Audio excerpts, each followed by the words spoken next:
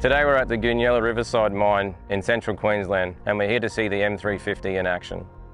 One of our largest uses for drones is by our survey teams, where they need to capture an accurate model of the mine.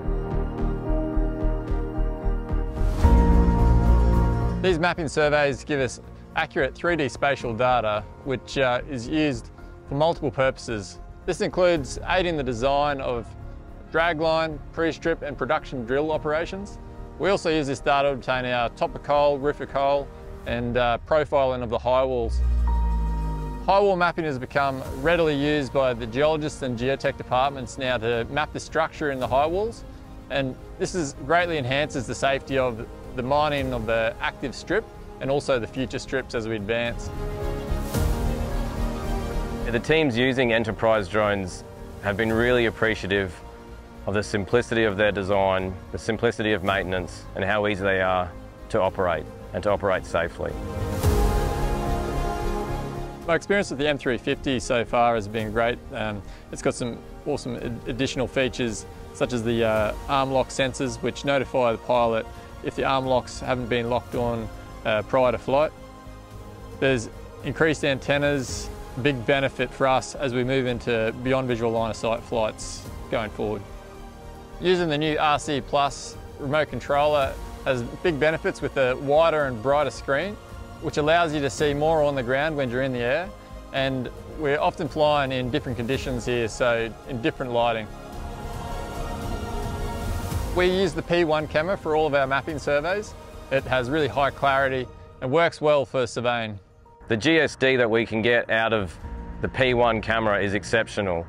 Be able to fly at 3,000 feet and still have a 3 or 4 centimetre GSD has been just a game changer for us in terms of operational efficiency. We can now see open edges, non-compliance to digs well before they become a problem. So the M350 really takes the M300 and adds even greater levels of robustness. One of the key features is we increased ingress protection, so IP ratings from 45 to 55. And that means that you can really operate this in really inclement conditions, harsh conditions like we see here, even in a folded up format. In addition, we've increased the antennas around and updated to OcuSync 3, which is our new format. What that means is you can get 1080p transmission all the way up to 20 kilometers away. We've also improved the case, which has 360-degree wheels for ease of transportation. We've also redesigned the battery case and to fit with the TB65 batteries. This means that you can actually set it on storage mode and it will charge to 50%, which extends battery life.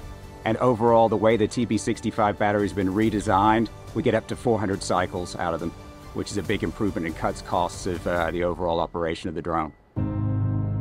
The survey department is the link between the active pit in the real world and the office where the design work happens. And using the M300 and M350 allows us to capture the data and deliver it really quickly back to the engineers and sees it utilised by a large group of people, whether that be for design work, compliance reporting or volume calculations. The output data sets have been really easy to integrate into our 3D mine planning software and our digital twin software. And what we've found with the data sets now is that our teams in the office are able to have meaningful conversations with the data so that when that information gets to the pit, they know it's going to work. Safety is really important in mining. What we've been able to achieve by implementing drones has really been 2 key steps. We've been able to move our people from acquiring the data to safe positions, and now that we're capturing comprehensive data sets, we can perform analysis and automatically flag hazards without a person needing to go and inspect the area.